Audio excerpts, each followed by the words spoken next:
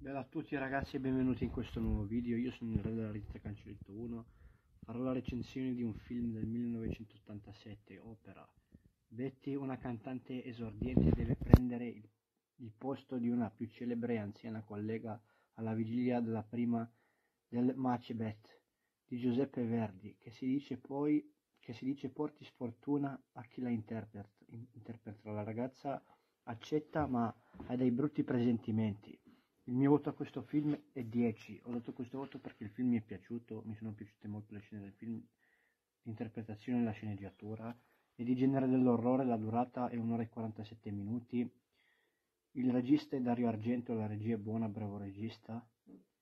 La data di uscita in Italia è il 19 dicembre 1987, budget 8 milioni di dollari.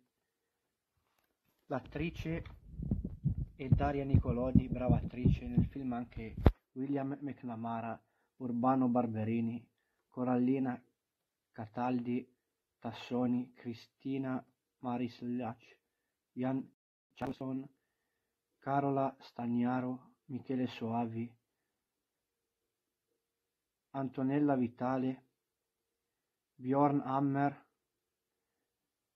Cristina Giacchino, Barbara Copisti, Antonino Iorio, Sebastiano Somma, Elisabeth Norberg-Schulz, Francesca Cassola, Carl Zinni, Joseph Abram.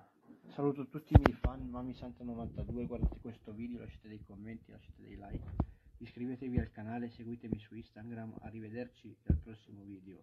Spero che questo video vi sia piaciuto.